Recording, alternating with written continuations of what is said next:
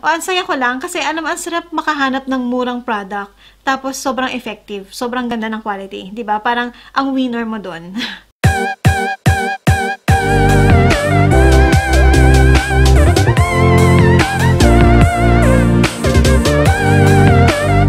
Hi guys! Welcome back to my channel. So, ito na yung part 2 nung mga product recommendation ko. Dito sa part 2, ang mga i-share ko sa inyo is yung mga eyeshadow, mascara, eyebrow products, and then eyeliner. Gusto kong i-share to sa inyo guys para naman matry nyo din kung ano talaga yung mga nag-work sa akin out of all sa mga makeup na na-try ko during 2018. Pinakamarami dito guys is yung mga eyeshadow. So, simulan na natin. Ito yung mga eyeshadow palette na nagustuhan ko, na natuwa ako kasi one, affordable. As in, sobrang affordable nila and sobrang ganda ng quality. Yan ay yung Colourpop eyeshadow palette. So, I have the Yes Please and yung Take Me Home. Itong Take Me Home, bigay lang to sa akin. Itong Yes Please, binigay ko to?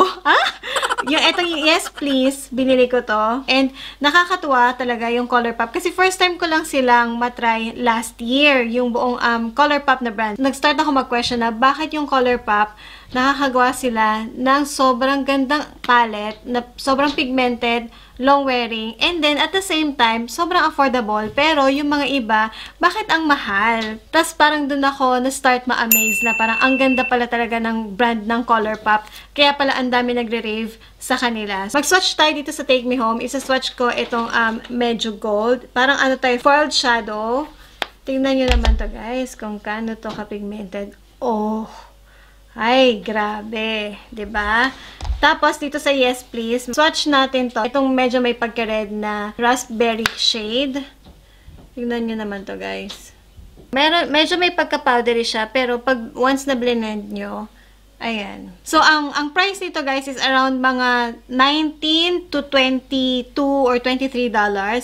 While as yung Maybelline Total Temptation, mga nasa 25 to 27 na yon. So, kung ganun lang din naman, mag-Colourpop ka na, diba? At least dito, makukuha mo yung pigment na gusto mo. Next eyeshadow palette is etong from Makeup Revolution. Last year ko lang din na-discover yung brand na Makeup Revolution, and the good thing about this one is lahat ng color nila is wearable siya. Ano lang to, $25 ko nabili. So, meron kang dark, may brown, pinks, meron mga shimmers, and the good thing is, ang laki ng mirror niya. Sobrang ganda ng kanyang mga matte shadows. Doon nga ako medyo nagulat kasi usually, pag mga ganito affordable, parang ina-expect ko medyo sablay yung mga matte shadows. The shimmer talaga yung maganda. Usually, ganun yung experience ko. But with this Makeup Revolution eyeshadow palette, lahat okay. Matte, shimmer, foiled, okay silang lahat. Even yung dark shade nila. Swatch natin tong black.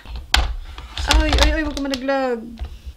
O, diba? Ang solid. Ayan yung nilagay ko dito sa may aking outer corner. Tapos dito sa may baba. Swatch tayo ng orange. Oh, diba? Ang solid din ng color. Tapos isang shimmer. Oh. Pa! Ito, trinay ko, even without eyeshadow base, okay siya. Tumatagal din siya. Okay. And last for eyeshadow palette is itong designer brands Paparazzi. Ang nakikita ko sa kanyang kapareho is yung The Balm Nude Beach eyeshadow palette. So, pwede siyang maging dupe. Eh nga, kunin ko nga yun. Halos pareho sila ng shade. Kung ano yung, like, this one, meron din siya dito, which is ito. Tapos, yung pagka-pink nito, this one, is similar dito. Okay, and then, itong shade na to is halos pareho sa nandito. Retail for $20. And ito, nasa 70 ata to.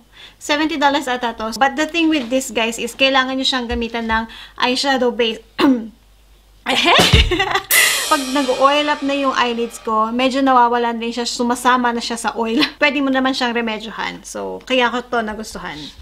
So, tapos na tayo sa eyeshadow palette. Punta naman tayo sa mga single shadow. Ito, ang dami kong mga single shadow kasi may mga time talaga na sobrang ang tamad-tamad kong mag-blend-blend, mag-mix-mix ng color. So, ano lang, isang color lang, isang shadow, okay na ako, masaya na ako doon. I have for The Balm Butter Up Cream Stick or Cream Eyeshadow Stick. Hindi ko alam. Ano ba, ginagamit ko ba talaga ito? Ba't hindi ko alam? 4 different shade. Depende sa mood kung ano yung gusto kong gamitin. And nagustuhan ko dito guys is sobrang pigmented niya. Ito kahit na magpawis ako, kahit na oily yung aking eyelid, okay lang. Kasi minsan, pag nag-oily na yung eyelid ko, sumasama pa rin siya, nawawala siya dun sa pwesto. Pero the good thing about this, dahil nga parang cream type siya, is pipikit lang ako, ibe-blend ko lang, tapos ayos na. Yan yung mga shade. So, ginagawa ko is, ilalagay ko muna siya sa fingertips, tapos ibe-blend, tapos saka ilalagay sa eyelid. Kasi pag nilayer up ko na siya, yung unang nilagay ko is natatanggal or nabubura. Kaya ang ginagawa ko is biniblend ko na muna siya. Parang wina-warm up ko na muna siya sa fingertips ko. Saka ko siya nilalagay sa eyelid. And hindi ako nagta-travel nang wala akong dalang kahit isang ganito. Etong The Balm Butter Up na eyeshadow stick, ang tagal din matanggal oh. Makeup remover wipes to guys ah. Yung tagal niya sa mata, tumatagal talaga. Pang matagalan siya, girl. Hindi kanya iiwan. Fluid eyeshadow naman or yung mga metallic shadows na nauuso rin. I have two and this is from Dior. Ito yung Dior Addict Fluid Shadow nila. Sikat na sikat yung stila pero hindi ko pa natatry yun. Nung first time kong natry ito and first time ko itong nasubukan, halos inaraw-araw ko yung paggamit talaga nito. Minsan ang ginagawa ko is pinang-tatap ko rin to or kaya sometimes ito lang yung nilalagay ko tapos bronzer lang sa taas. The good thing about this fluid shadow is that ang tagal nilang matanggal. As in, once na nalagay nyo sila, tapos nag-dry na sila, para talaga siyang yung kapit na kapit sa eyelid mo. Ang downside naman nito is kailangan mabilis kayong mag-blend or mabilis kayong maglagay. Kasi kunyari, nilagay nyo siya ng isang buo, tapos gusto nyong dagdagan, meaning parang gusto nyong patungan ulit ng second layer, ano siya, nagiging tacky siya. So, yung tendency is, nagmo-move yung eyeshadow. Kaya ako, ang ginagawa ko is part by part. So, parang ditong part muna, dodoblehin ko ng mabilis lang, tapos sa gitna, tapos dito sa may dulo. So, ganun ko siya ginagawa.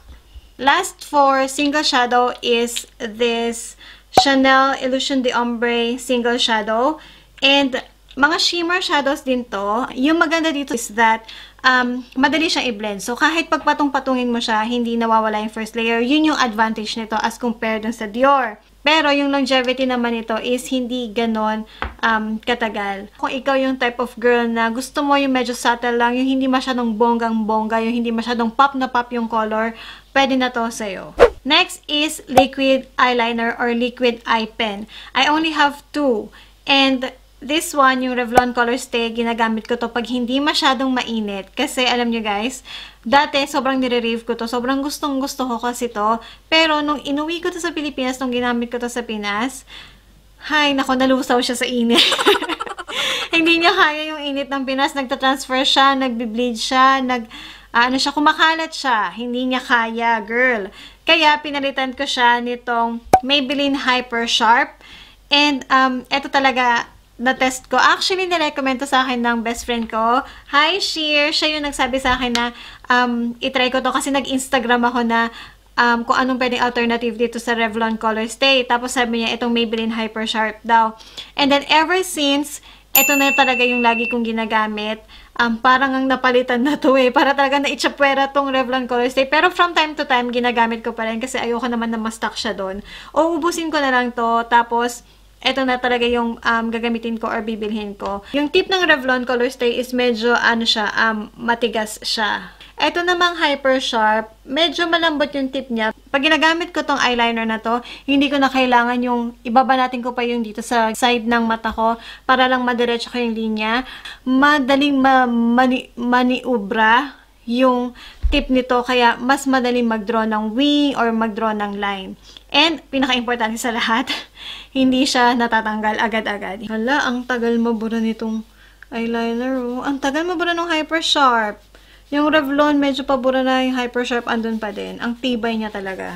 Next is yung mga pangkilay naman. Ako, ito mga favorite nyo. Sa brow pencil, I can recommend itong Maybelline Brow Satin Eyebrow Pencil. Ang nagustuhan ko dito guys is manipis lang siya. Ayan o. So, pwede nyo siyang gamitin pang mimic ng hair. Lalo na dito sa may inner part, o kaya lalo na pag meron kayong mga bald area. Kasi ako may ganun ako lalo na dito sa part na to. Yan talaga yung hirap na hirap akong drawingan. Kasi minsan, di ba, pag yung flat, tapos pag drawingan mo ng drawingan, parang kumakapal ng kumakapal. At least ito, dahil nga yung kanyang tip or yung kanyang pencil is manipis lang, mas madali siyang gamitin, mas madali ka mag-draw. Another eyebrow pencil is from L'Oreal. So, ito yung Brow Artist Shaper. Ito, okay din to gamitin. Actually, ito yung gamit ko sa aking brows today. Hindi ko na ginamit ang aking LA Girl Brow Pomade kasi ano na kayo doon, parang gamit na siya nung 2018. Pero yun, eto, nung dati hindi ko pa na-discover yung brow pomade, eto yung ginagamit ko. And then yung Smashbox na eyebrow powder. Actually, hindi to eyebrow powder, eyeshadow powder to. Pero ginagamit ko siyang pangkilay. And alam niyo guys, na-test ko na to sa gym. After work, nag-gym ako, tapos suot-suot ko to, gamit-gamit ko to, hindi siya nabubura. Hindi talaga siya natatanggal. So, dati, nung hindi ko pa na-discover yung LA Girl Brow Pomade, ano talaga ako? Eyebrow powder girl talaga ako. Nagpe-pencil ako, pero hindi ko masyadong gamay yung pencil. Kasi parang sa akin, mas madaling mag-drawing pag may brush na kasama. Kasi siguro mas nasanay ako na powder yung ginagamit, kaya nakahinayangan ko na yung powder. And then, until I discover, eto na, yung LA Girl Brow Pomade. And sobrang natawa ako dito guys, kasi first time kong mag-brow pomade. Kahit na dati, usong-uso na yung Anastasia Beverly Hills na brow pomade, hindi ko pa yun natatry. Ever, ever. Promise. Tapos, na-discover ko to. Parang sabi ko, try ko nga to. Mura lang to guys, $10 lang to. And hanggang sa ayan na, ginamit na ako na ng ginamit. Tignan nyo, medyo paubos na nga yan. Kung pina-follow nyo ako sa Instagram, alam nyo, ang mga kaganapan ko dito sa LA Girl Brow Pomade, ginamit ko na to sa gym, ginamit ko to sa beach, sa arawan, as in, hindi talaga siya, ang tibay niya, bes! Grabe, grabe talaga to. Nako, kaya alam nyo guys, kailangan nyong matry ito. Kung gusto nyo mapanood yung review ko about this, ilalagay ko yan sa description box below. Last na is yung mga mascara. Ay, nako, ito tuwang-tuwa ako dito sa mga mascara na to. First is yung Maybelline Hyper Curl Volume Express, Maybelline Lash Sensational, Maybelline Total Temptation, Heroin Make, and then Clinique Power Lash. Ay, nako, nabura na kasi siya. Oh, hindi ko na matandaan kung ano to. Power Lash nga ba to? Isa lang naman ang common denominator nila kung bakit ko sila nagustuhan. Lahat sila nasa-stay yung pagka-curl ng aking eyelashes. Etong hyper curl, pati itong Total Temptation, ang nagagawa niya is navo-volumize niya yung aking lashes. And at the same time, na-maintain niya yung pagka-curl ng eyelashes. Ito namang Maybelline Lash Sensational, tsaka itong Heroin Make, ang nagagawa niya is nalalengthen niya yung eyelashes ko, and then again, na-maintain niya yung pagka-curl ng eyelashes. Ito naman Clinique, ginagamit ko to dun sa may lower lashes kasi yung tip nito or yung brush nito, yung wand niya is sobrang nipis. Tignan nyo guys kung gaano yan kanipis. As in, ang nipis-nipis niya talaga. And very perfect siya sa lower lash. Yung tipong alam mong pag nilagay mo siya sa lower lashes mo, yung hindi mo matutusok yung mata mo. Ayun. Lahat to guys is waterproof. I haven't discovered a non-waterproof mascara na nagustuhan ko and naging okay sa akin. And sobrang love na love ko tong mga to kasi yung purpose nila, kung ano yung claim nila is nagawa nila and na-prove nila sa akin. May kailangan sila i-prove sa akin. So that's it guys. Tapos na naman ang ating episode na to. Abangan niyo yung part 3.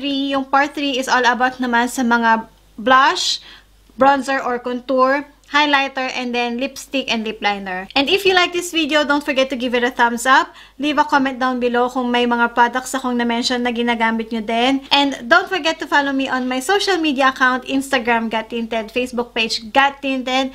And if you haven't subscribed yet, make sure that you subscribe to my channel. See you on the next one. Bye!